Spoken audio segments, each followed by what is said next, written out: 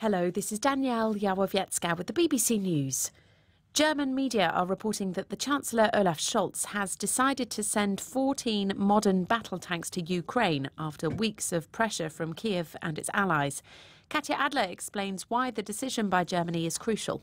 The real significance here isn't just about Germany. About 80% of modern tanks in Europe are those German-made Leopard 2s, and they own all of the export rights. So this means countries like Poland, desperate to send their tanks to Ukraine, haven't been able to do so yet because they haven't had the nod from Berlin. But it's worth bearing in mind in all of this controversy that Germany already is one of the biggest suppliers of military and humanitarian aid to Ukraine in this crisis, as one might expect from Europe's largest economy.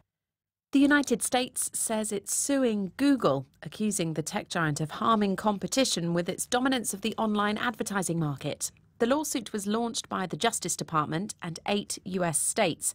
Prosecutors accuse Google of using unlawful and anti-competitive means to weaken any threat to its control. Vanita Gupta is the US Associate Attorney General. At its core, antitrust is about economic justice, and today's landmark action against Google underscores that it is a priority of this Justice Department to fight the abuse of market power. We know that free and fair competition is essential to economic freedom, and we know that anti-competitive conduct threatens innovation, weakens workers' rights, and stifles free expression. Google has denied it is a monopoly. Jacinda Ardern has officially stepped down as Prime Minister of New Zealand. Her successor, Chris Hipkins, was sworn in by the country's Governor-General in the capital, Wellington. His new Deputy Prime Minister is Carmel Sepuloni, the first Indigenous Pacific Islander to hold the position. Mr Hipkins said he was honoured to take up his new role.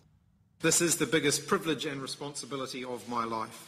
I'm energised and excited by the challenges that lie ahead. The Deputy Prime Minister and I both take today's appointments very seriously. As Prime Minister, I acknowledge the important nature of my role in advising the Sovereign and the Governor-General. I express my personal thanks to you and look forward to working with you. The President of Peru has called for a national truce as thousands of protesters remain on the streets calling for her to step down. Dina Boluarte said there needed to be dialogue, peace and unity. She said weeks of demonstrations had cost the country more than $1 billion in damage to infrastructure and lost production. Around 50 people have been killed in clashes involving protesters and the Peruvian security forces since the former president, Pedro Castillo, was arrested and impeached in December for alleged corruption. You're listening to the World News from the BBC. The United States has proposed that more targets responsible for lawlessness in Haiti should be nominated for United Nations sanctions. The strategy, which is supported by China and Russia, comes as Haiti battles severe food shortages and a cholera epidemic amidst the unrest.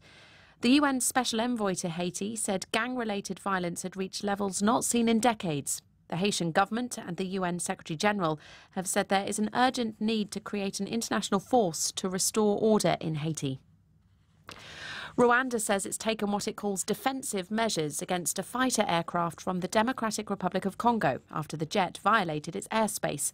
A government statement said it was the third time such an incursion had taken place.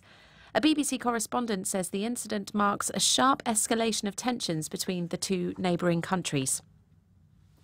A lawyer representing a man accused of killing 23 people at a store in the US says he will plead guilty to federal hate crimes charges. Patrick Crusius is accused of carrying out a massacre at a car park outside a Walmart store in El Paso, Texas in 2019. Scientists in Scotland's University of St Andrews say a new study of chimpanzees has provided evidence that human communication may have evolved from hand and body gestures still practised by our evolutionary ancestors. Victoria Gill reports. Gently dabbing the mouth of a companion is bonobo for give me some food, and a big demonstrative scratch is how chimpanzees say groom me please. There are now dozens of known gestures in the Great Ape Lexicon, each with a particular meaning.